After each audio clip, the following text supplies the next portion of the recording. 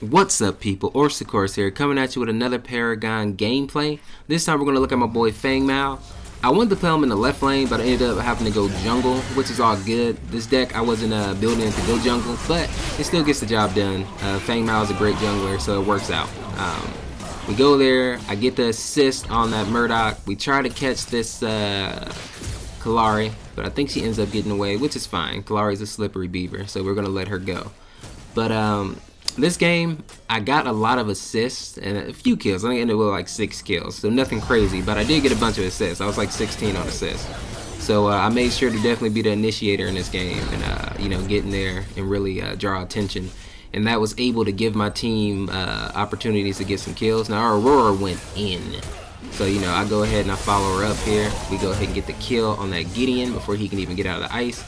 Now, this is how you can see that I'm a new Fang, because I try to jump up there, bam, hit the wall. I had to put that in the video, you know, show my proness. So right here, I kind of messed up. I should have gotten here and stole the Raptors, but I was waiting for my ult to come up so that I could double ult here. I didn't realize that my, what's his name, Murdoch was going to ult there. But it's fine. They were so far behind us that it didn't really matter.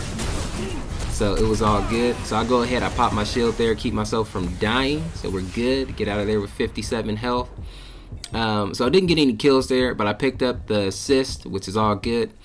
You know, you want to be a team player, get in the fight, do your damage, get out of there. So right there, we're all good.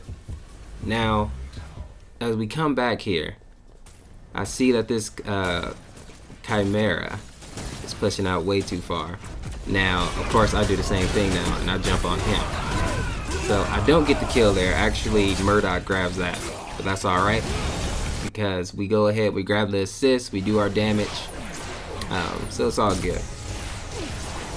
Now, right here, my team overextends a bit, and Gideon's able to pick up an easy kill right there on our Murdoch.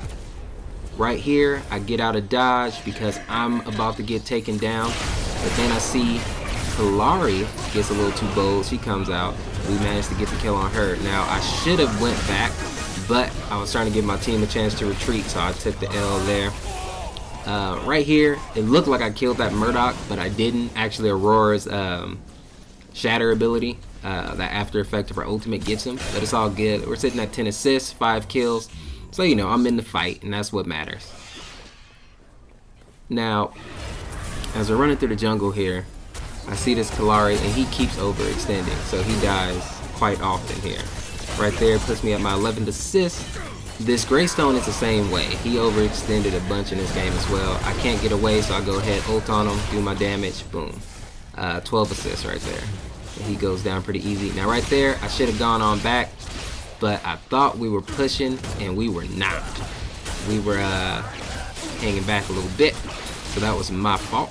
I should not have went up, but it was all good because their Murdoch overextends to get the kill on me, and they're able to secure the kill on him. And then they go on to take this tower right here, so it's all good. I don't know what their Gideon was doing, but he just let us run right up in there. Granted though, towers aren't what they used to be, so defending a tower, you know, like right here, Yin just runs right through it. She doesn't care.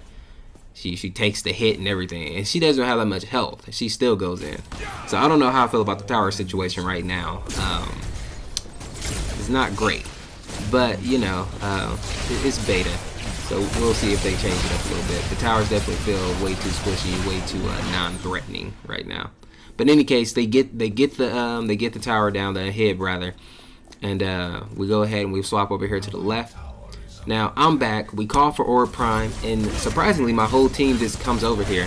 With the new patch, like, I don't really like the change they made to Aura Prime, because like, once we get it, it heals us up, and, you know, our minions, like, one shot, whatever. You know, once you get it, it's pretty much Rap City.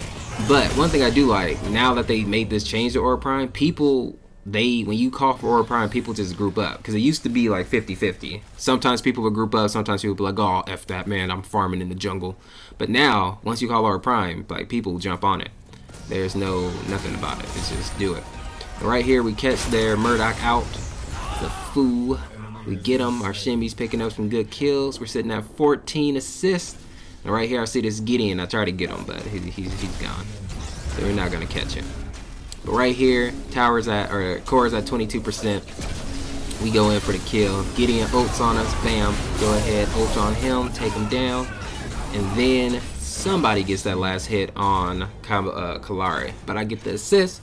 So we end with 6, 5, and 16. Nothing great, but it gets the job done.